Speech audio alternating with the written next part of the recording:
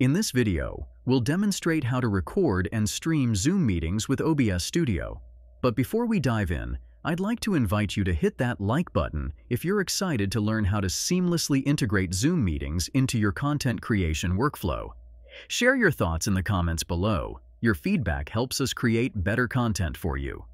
Are you looking to elevate your Zoom meeting recordings or take your streaming to the next level? Today, I'll guide you through the process of effortlessly recording your Zoom meetings using OBS Studio, all with just a click of a button. Step number 1 is to ensure you're in the Zoom meeting. Now, let's get started. First, download OBS Studio. Once downloaded and installed, go to the Scene collection, click New, and name it. This scene will be the canvas for capturing your Zoom meetings. Now, go to the Sources tab, click the plus sign, and select Display Capture. Choose the appropriate display, for example, Display 2 for a dual monitor setup, and click OK. This will record the Zoom meeting visuals. Step number 3 involves capturing your microphone audio. Click the plus sign again, select Audio Input, and add your microphone as the audio source. Ensure the audio levels are optimal, not peaking into the red, to maintain clear and crisp audio during the meeting. Next, capture the participant's audio.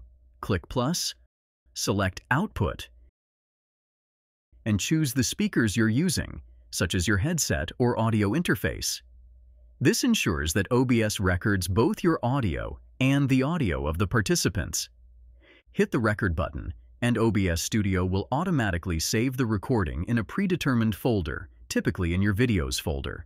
Make sure to set the Zoom meeting to full screen for comprehensive recording.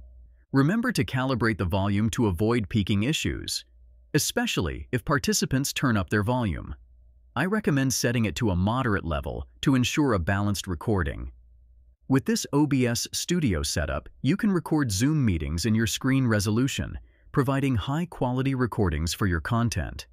If you found this tutorial helpful, please take a moment to like, comment, and subscribe with notifications on. Your likes and comments inspire us to create more content like this, and subscribing ensures you won't miss our future tutorials. For more tutorials and tips, visit our website at MediaMagnetGuide.com. Thank you for watching, and until next time, take care.